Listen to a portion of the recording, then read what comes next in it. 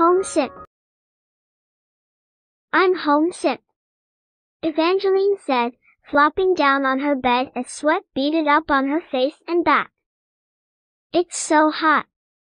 I can't get cooled down for anything. The 10-year-old American girl felt out of place in this new and strange land. She and her family had just arrived in Port Moresby, Papua New Guinea's capital. They were preparing to work as missionaries in a remote outpost in Papua New Guinea's western province. Mama, can we please go home? Evangeline said, almost bursting into tears. I miss Grandma and all my friends. I don't have any friends here. I'm so sorry, honey, Mother said, handing the girl a cool rag to wipe her sweaty face. I know that it feels strange to be in this new country. It's hard to be so far away from all your family and friends. But I'm sure that God has new friends and family for you here in PNG. PNG stands for Papua New Guinea. Everyone says PNG because it is easier to say than Papua New Guinea. It all sounded good as Evangeline listened to Mother talk. But it didn't help that feeling inside, that feeling of being an oddball, of not belonging in PNG. The next day was busy. The family went into town together to buy supplies. The place where they would be living as missionaries did not have shops where they could buy groceries whenever they needed them. So, they had a lot of shopping to do.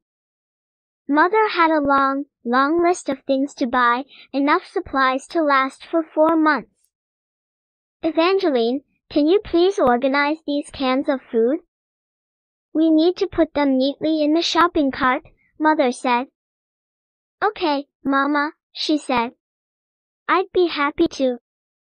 She enjoyed making all the cans, boxes, and small packets look nice and neat. A few weeks later, the feelings of homesickness were not quite so strong. The family made an exciting boat trip to their mission outpost and moved into their new home. The land of the Gagadala people in Papua New Guinea's western province was proving to be a very interesting place to live.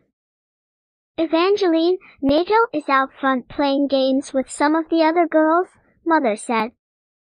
Nato was a young Gagadala girl who lived nearby. You should go out and play with them, Mother said. But Mama, they stare at me, and I can't understand them, Evangeline said. I understand, sweetheart, but the more time you spend with them, the better you will get to know each other, Mother said.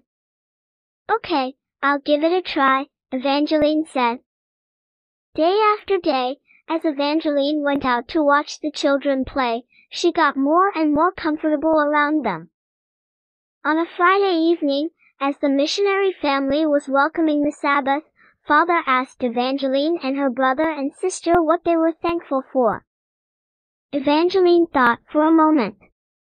Then she said with a big smile, I'm thankful that I'm starting to feel more like a real PNG person. Yes, there would be many more adjustments to make, but Papua New Guinea was starting to feel like home. Thank you for your Sabbath school mission offering that helped spread the gospel in Papua New Guinea and around the world.